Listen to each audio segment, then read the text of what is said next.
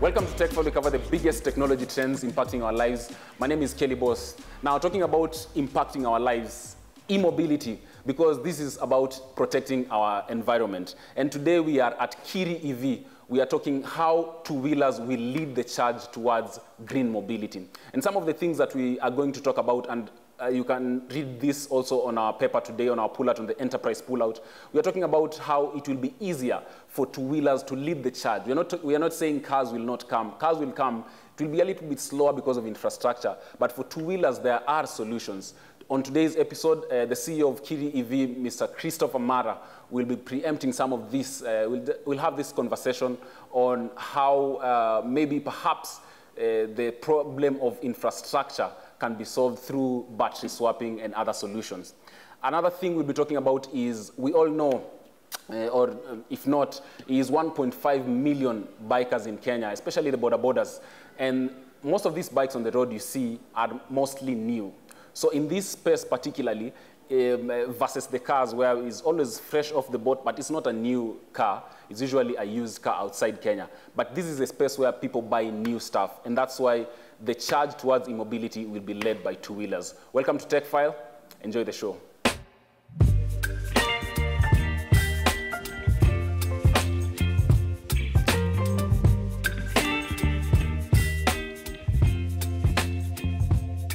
So this is a portable charger, we're saying, which you can just plug into any normal socket.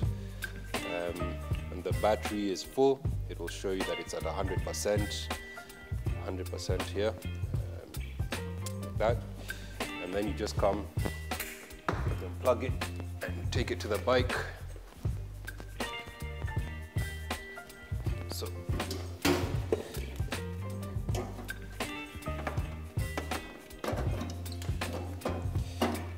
as you can see,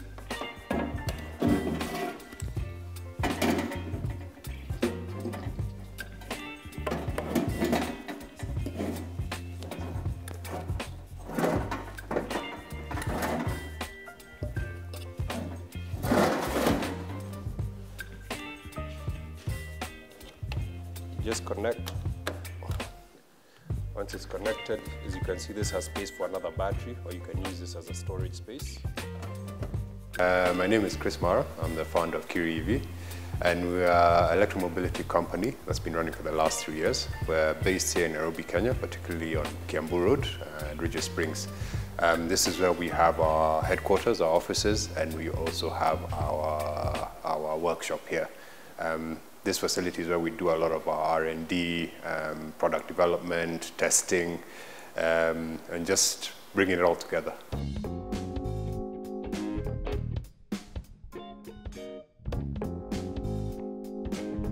For the last 3 years, we've brought in a couple of bikes, we've tested them, we've reiterated the versions that we brought.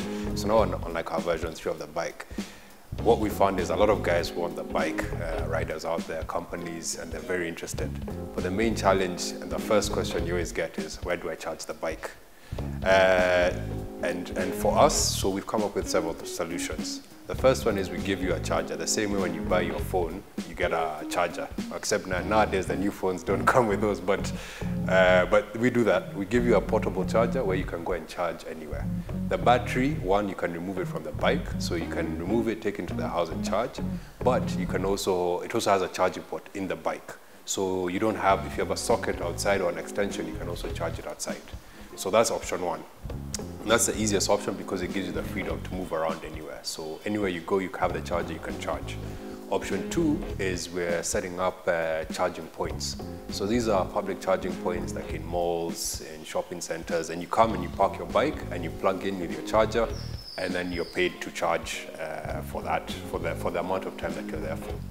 Then the third option is battery swapping. So we're setting up battery swapping stations.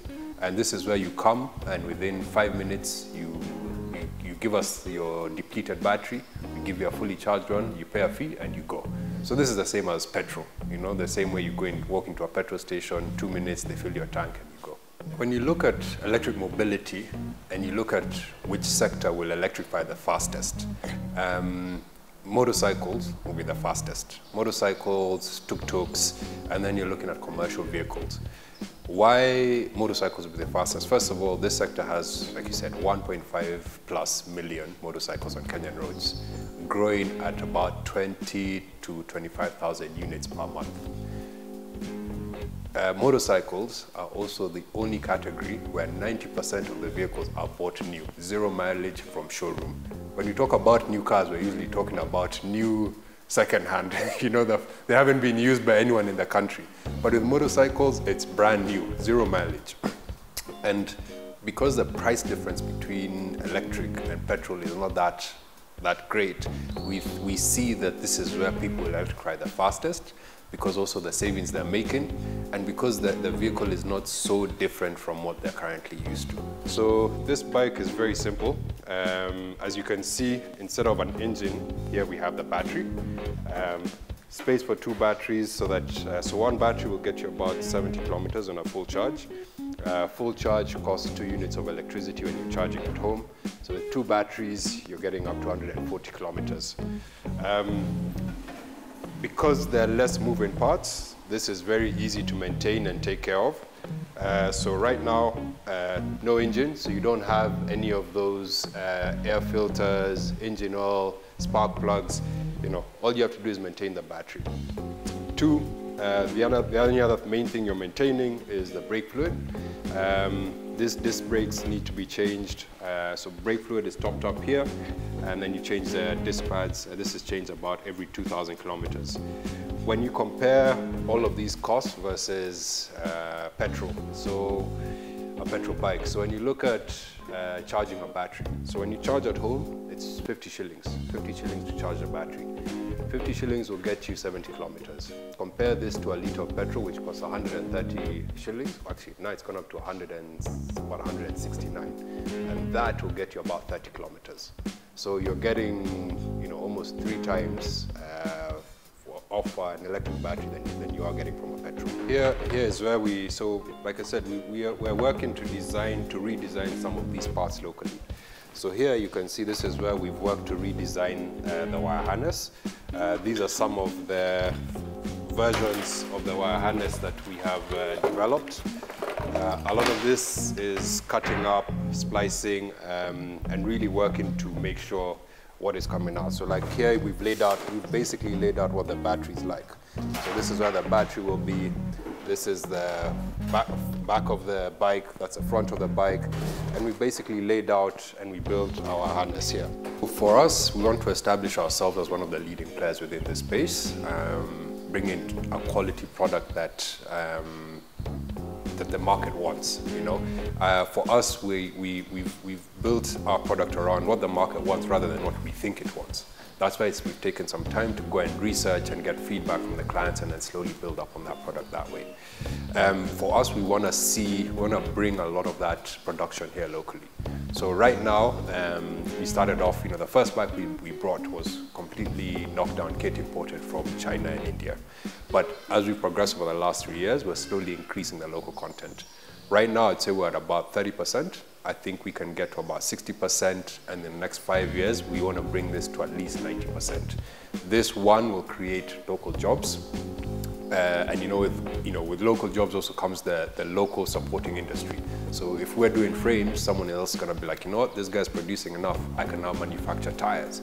Someone else will be like, you know what, I'm already doing the wires, so there's be more increase. So there'll be more jobs created, and there'll be an industry and an ecosystem that revolves around this. Of course, we don't want to be just locally based in Kenya. We're looking to expand beyond East Africa into Sub-Saharan Africa. And if we can, why not export back to the countries where these technologies came from? Export back to India, export back to China, export back to the West. What the sector and the industry needs is a lot of government support. Government has been proactive. They've created some laws and some tax breaks around importing knockdown kits. But the process of getting that onto that tax bracket, or that, to getting that privilege is quite tedious. And especially so in sectors where you see these new technologies are usually being driven by young the younger population in our country, where resources are scarce, and you know, we need that government support so that we're able to drive the future and be able to bring these technologies here cheaper and make it more affordable for Kenyans, and also create these industries. Without that support, you know, a lot of these industries are going to die or going to struggle to gain traction, and you're going to find that we're going to end up importing from the rest of the world. So right now, I'd say the key thing that this needs is, one, government support, and two, like what you're doing right now, creating awareness around the industry. This helps. It gets more people to understand what we're doing, what the new technologies are. And I'm sure once this airs, someone will call me and be like, by the way, I've seen you, I want to try it. And that's how the word spreads.